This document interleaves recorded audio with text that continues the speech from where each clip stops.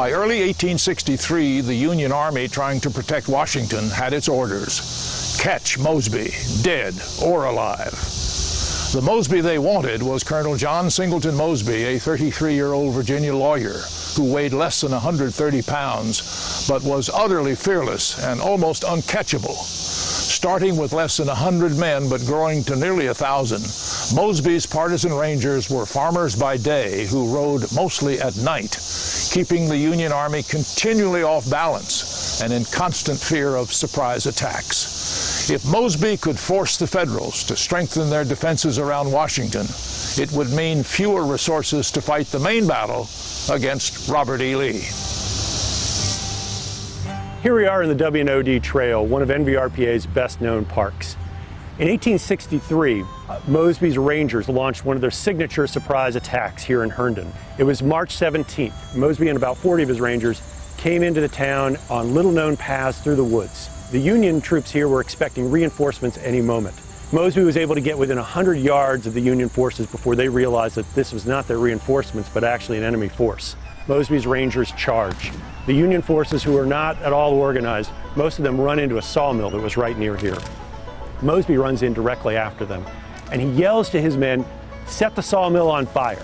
At that point, the Union soldiers are terrified. They're in a wooden sawmill filled with wood chips, and they all surrender immediately.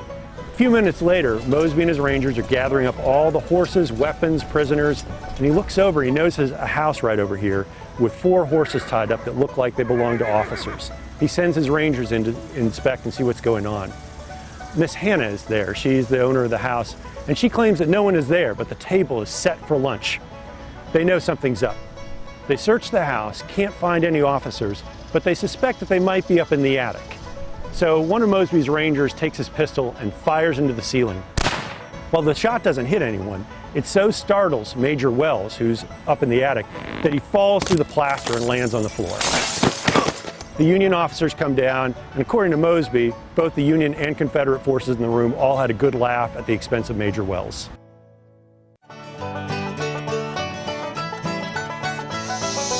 2 weeks earlier, Mosby and his men got involved in another action that had all the aspects of a comic opera. The scene was here at Aldie Mill on Route 50, just east of Middleburg, which is another of the NVRPA's parks.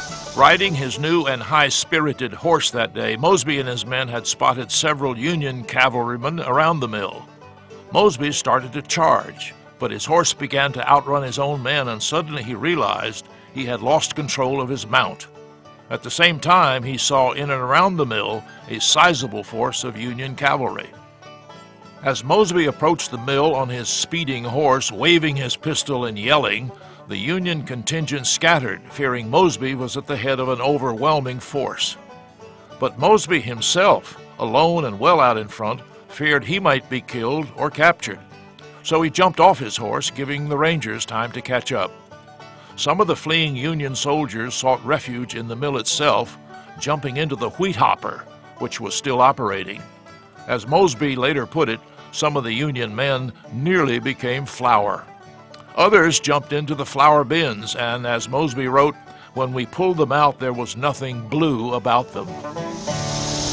Mosby's impact on the Union Army in Northern Virginia was punishing, from small actions at Herndon and Aldie Mill, the middle-of-the-night capture of a sleeping Union general, to the lightning strikes against the enemy.